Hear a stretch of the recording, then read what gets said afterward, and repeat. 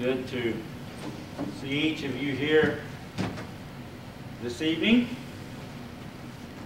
We're glad that you have chosen to come out again, in spite of the weather being a little chilly, we'll say. You will bow with me as we go to God in prayer. Our Father who art in heaven, hallowed be thy name. Father, humbly we bow before you in prayer. We praise you, exalt you. Father, we are thankful for all that you have blessed us with. Father, we are thankful for your word that we have to study. We pray that we will be diligent in our studies, that we will look at these things, apply them to our lives appropriately, Father, that we will live accordingly. Father, sharing your word with others, that they may come to know you and be saved as well, Father. Father, we ask that you forgive us of any sins that we have in our lives which would hinder our worship of you, Father. And again, we pray that all will be done in accordance with your will, in a pleasing manner, Father. In Christ's most precious and holy name we pray. Amen. Romans chapter 12, in verses 1 and 2. Romans 12, verses 1 and 2.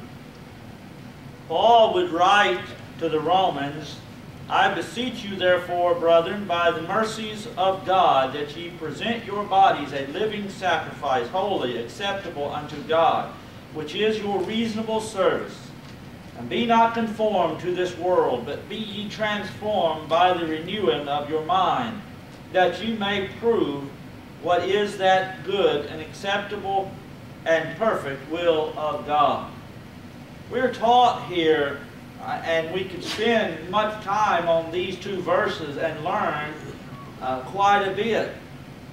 But I want us to notice here two key points in this text, and that is that we are not to be conformed to this world, but we are to be transformed by the renewing of our minds. What is it to be conformed to this world?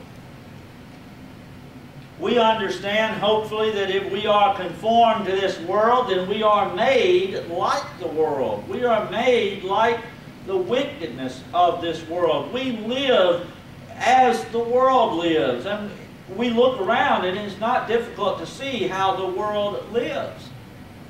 We see much sin. And of course, this is not something new. We know that it's been going on. We can look at the very beginning, how that in Genesis chapter 3, Adam and Eve sinned. And we see over and over again sin. Cain and Abel. We see in chapter 4, Cain did what? He failed to obey God's instruction and then was angry with God for it, because God did not accept his sacrifice, and he killed his own brother because of his own wickedness. And sin did not stop there. We could go through and we could spend our entire time looking at different sin that was committed throughout history. But we see here that if we are to be as God would have us to be, we are not to be conformed to that. We are not to be like that. We are to be rather transformed.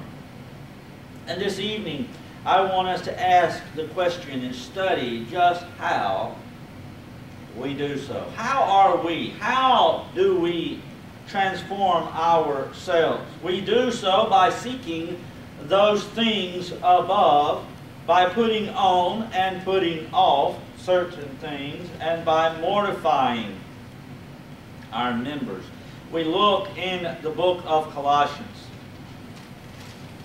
Chapter 3. Colossians chapter 3. And we read Paul here writing in verse 1, If ye then be risen with Christ, seek those things which are above, where Christ sitteth on the right hand of God. Set your affections on things above, not on things on this earth. We are to seek those things which are above. When we stop and consider what things those things are, we see in Philippians chapter 4 and verse 8 the ideas, the things that we are to have our minds on. Paul here, writing to the Philippians, would say in Philippians 4 and verse 8, "Finally, brethren, whatsoever things are true, whatsoever things are honest, whatsoever things are just, whatsoever things are pure, whatsoever things are lovely, whatsoever things are of good report, if there be any virtue, and if there be any praise, think on these things." These are the things we are to have our minds on. We are to be looking to those things that are above, those things that are pleasing to God, those things that are after Christ. After all, we are Christians, are we not? And as Christians, we know we are to be Christ-like. We think of what Peter would write in 2 Peter chapter 1 and beginning with verse 5. 2 Peter chapter 1 and beginning with verse 5. "And beside this, giving all diligence, add to your faith virtue, and to virtue knowledge, and to knowledge temperance, and to temperance patience, and to patience godliness, and to godliness brotherly kindness, and to brotherly kindness charity. For if these things be in you and abound, they make you that ye shall neither be barren nor unfruitful in the knowledge of our Lord Jesus Christ. But he that lacketh these things is blind and cannot see afar off, and hath forgotten that he was purged from his old sins. Wherefore the rather, brethren, give diligence to make your calling and election sure. For if ye do these things, ye shall never fall. For so an entrance shall be ministered unto you abundantly into the everlasting kingdom of our Lord and Savior Jesus Christ." If we are seeking those things above, then these are the things we are doing. These are the things we are looking to. We are adding to our lives. And if I am to be transformed, if you are to be transformed, then that is exactly, brothers and sisters, what we must be doing. The Bible teaches us much on what is pleasing to God. And simply put, that is what we must have our minds on if we are to transform ourselves into being Christ-like. And is that not what we are to be transformed into, is being more like Christ each and every day? We likewise see, and looking here in the book of Colossians chapter 3, we see certain things that we are to put on in our lives and things that we are to put off. We begin by understanding that we must put off certain things. The Bible teaches us here in verse 9, in fact, that if we are Christians, we are to have put off the old man with his deeds. Paul would write in Romans chapter 6, would speak about the new birth, if you will, about being crucified, putting off, in fact, that old man. We see in beginning with verse 3 of Romans chapter 6, in fact, that we are to be risen. If we are Christians, we have been risen with Christ. And we see here, "Know ye not that so many of us as were baptized into Jesus Christ were baptized into his death? Therefore we are buried with him by baptism into death, that like as Christ was raised up from the dead by the glory of the Father, even so we also should walk in newness of life.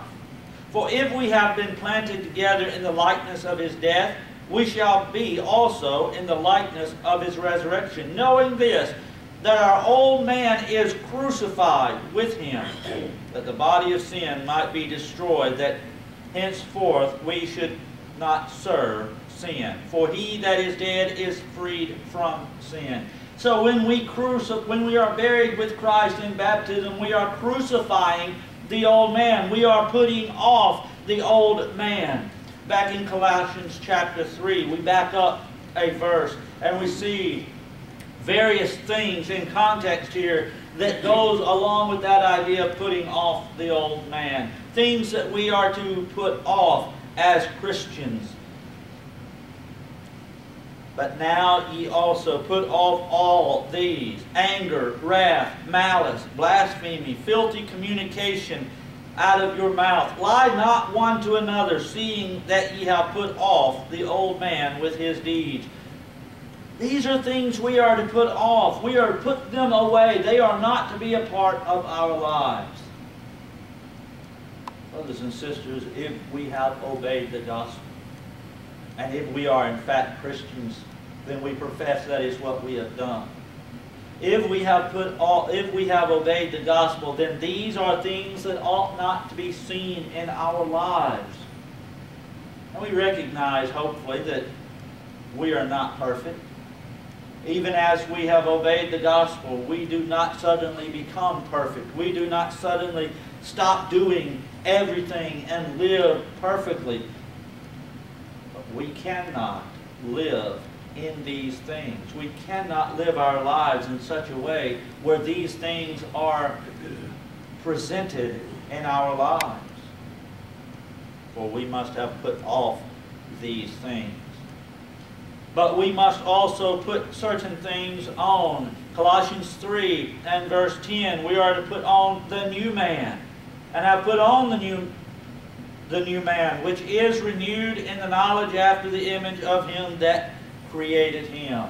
Again, what did Paul speak of whenever there in Romans chapter 6? The old man is crucified. He is buried. And what rises? A new creature. The new man rises.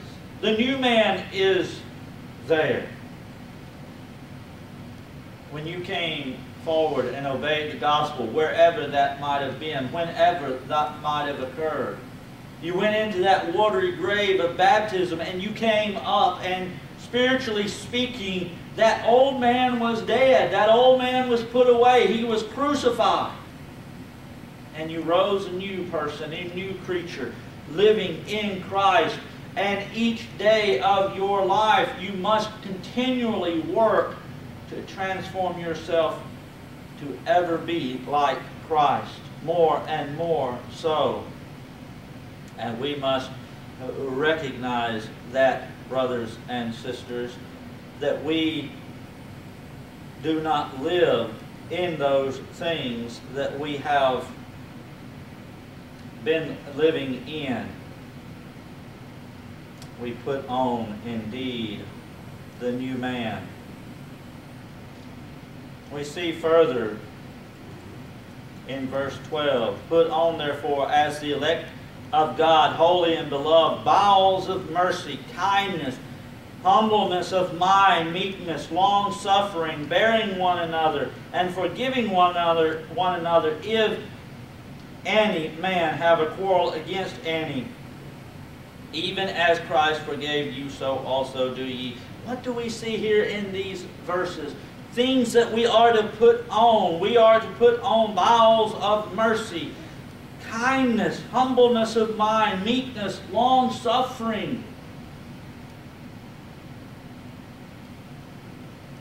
When we read there in Romans chapter 12, that we are not to be conformed to this world, we are to be transformed. When we are transformed, when we read that, what does it mean to us? It means these things that we put on ought to be more and more seen in our lives. We ought to live daily and grow daily, spiritually speaking. And we see these more and more in our lives each day.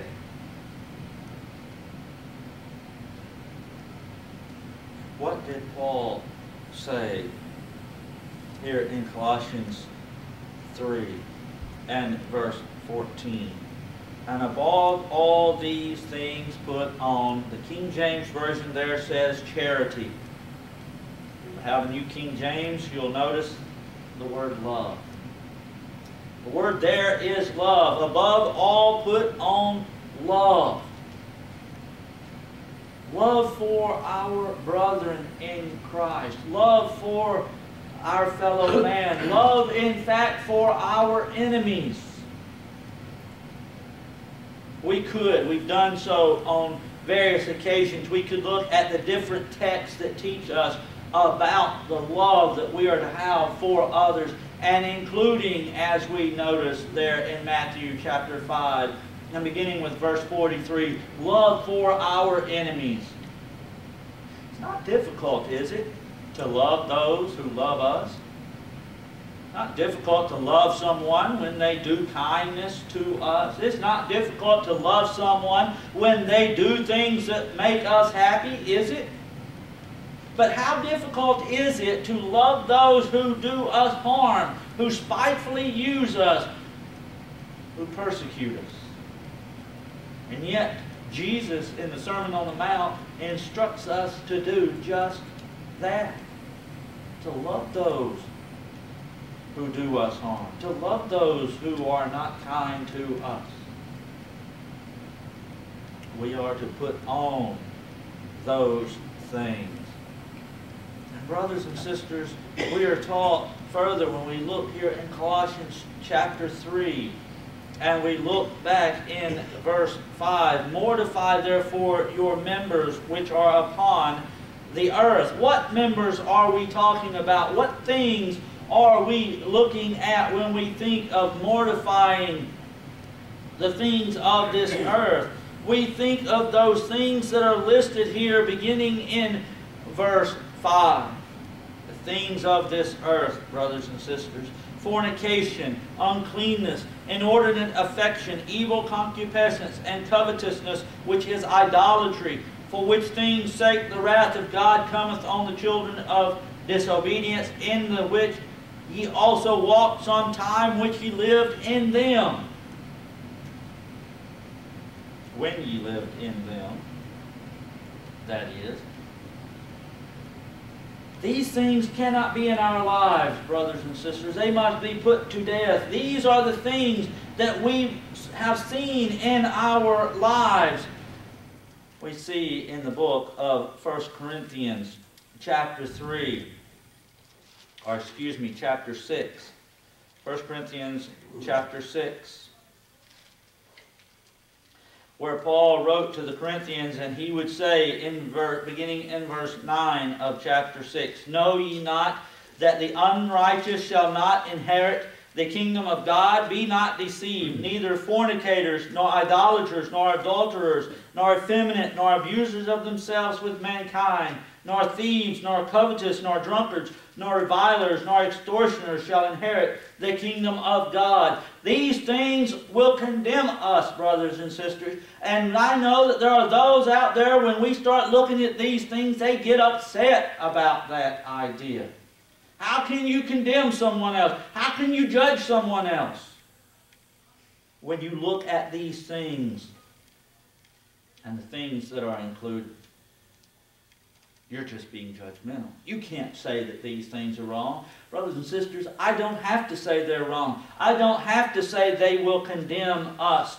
The Word of God teaches us that they are wrong and that these things will condemn us. Notice again here in chapter 6, know ye not that the unrighteous shall not inherit the kingdom of God?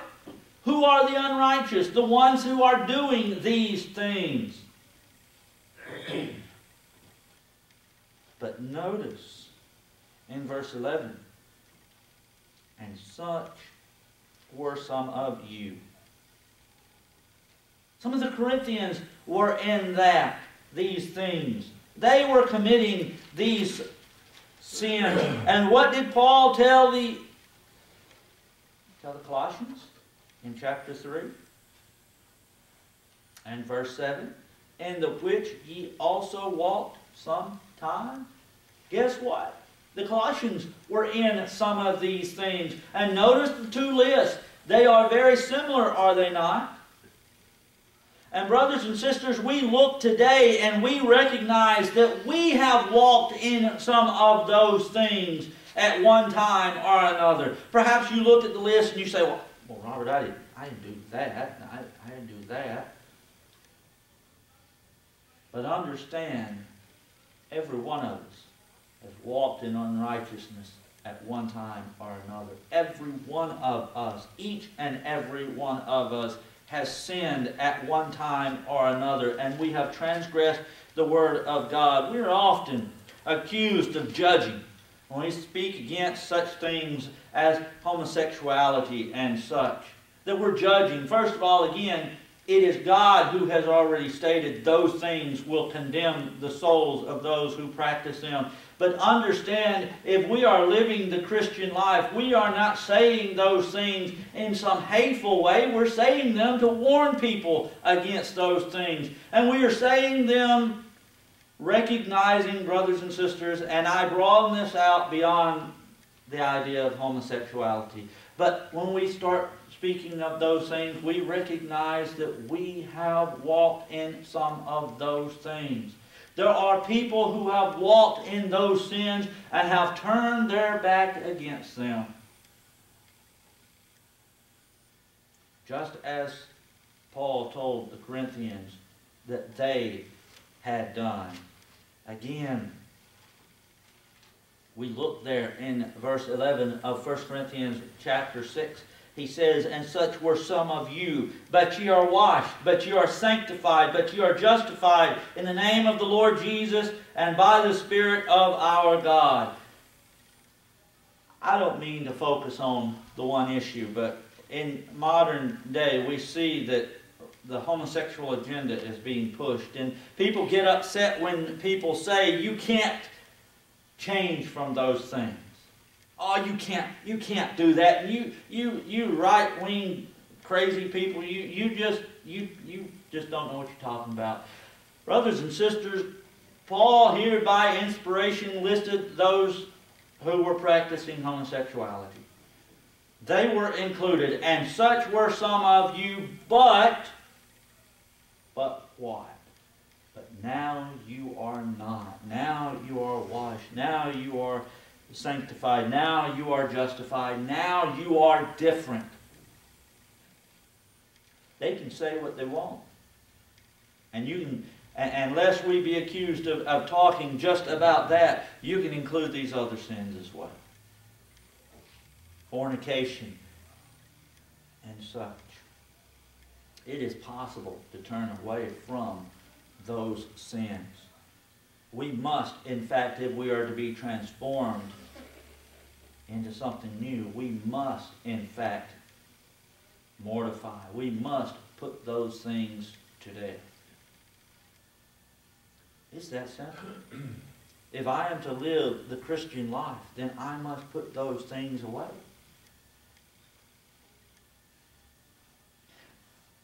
Paul there in Romans 12 and verses 1 and 2, he gives us that comparison, that contrast, if you will, between being conformed to this world and being transformed into what Christ would have us. Being transformed into being Christ-like, in fact. And as I've already said here, if we are to be transformed, then we put those things away. But in fact, if we are participating in those things, what have we in fact done? We have been conformed to this world. The world lives like that.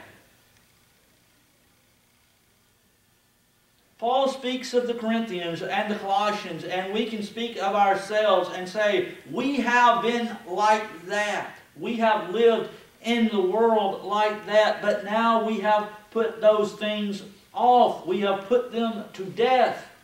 Those things are no longer part of our lives.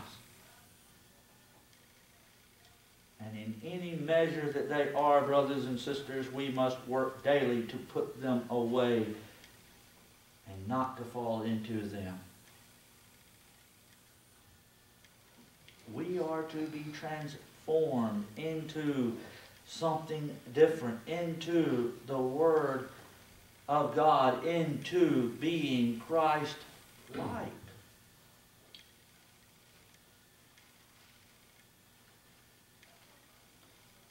We look here in the book of Colossians, and we see in chapters 3 and 4, and we're not going to go through the chapters here completely, but I would encourage you to read, in fact, I would encourage you to read the entire book.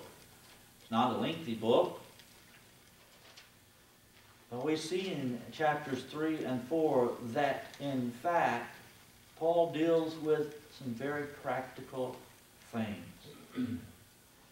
The practicality of living Christ-like lives.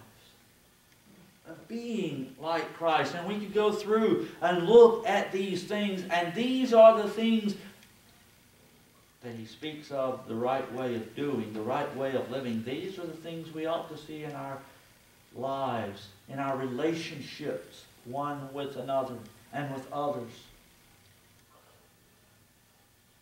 And if we want to be transformed as Paul instructed the Romans and as the Word of God instructs us today, then these are the things we have to be doing.